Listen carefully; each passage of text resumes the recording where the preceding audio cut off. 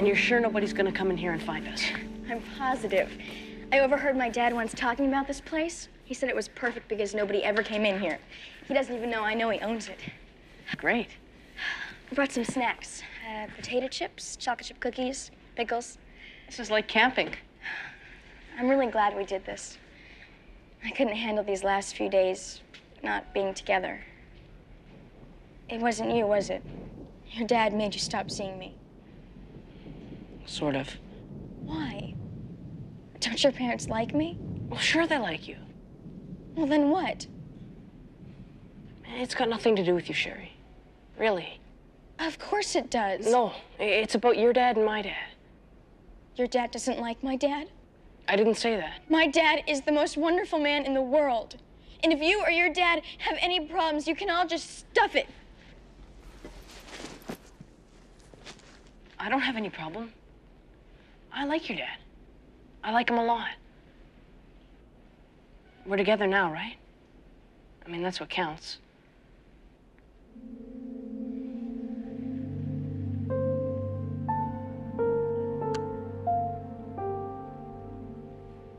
Look at us.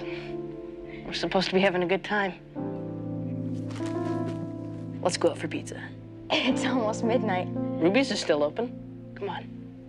Are we having an adventure or not? Have you talked to Groverton and other neighboring jurisdictions?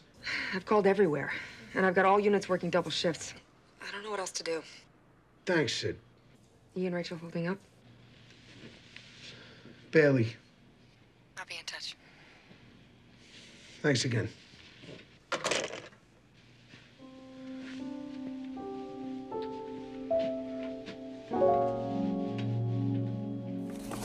Want the last piece? No, thanks. What are you thinking about? What I'm always thinking about. Day and night, night and day. Your speech. Okay, here's the deal. I'm supposed to get up there and say, today I become a man. But I don't feel like a man. I mean, my dad's a man. Your dad's a man. The only man that would be in the 8th grade is one that's flunked like 20 times. So say something else. Like what? What if you got up there and you said what you just told me? That you don't feel like a man yet, but studying for your bar mitzvah, you've learned a lot of stuff that you'll always remember as you grow into one. That is excellent. I learned a lot of stuff. David, you gotta put it in your own words. I just gave you an idea. Let it sink in.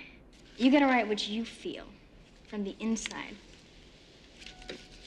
I'm not good at writing what I feel. I'm a guy. Remember that note you sent me in Mr. Quitter's class? Yeah? I got it put away in my room. It was the most beautiful thing anyone has ever... Because it was from your heart. Okay. Yeah, Sid? Hibbs just called. While he was on break, he stopped in at Ruby's Pizza out near Redmond Park. He showed photographs of Sherry and David. Somebody ID'd them. They were in earlier. Someone spotted David. Send units out there, I'll meet you.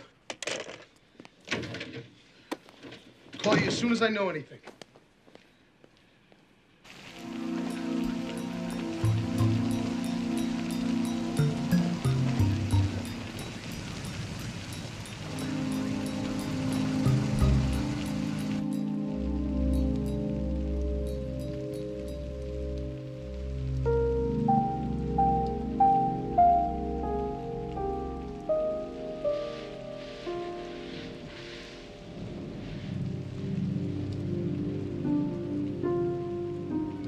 What have you been telling him? Come on, Don.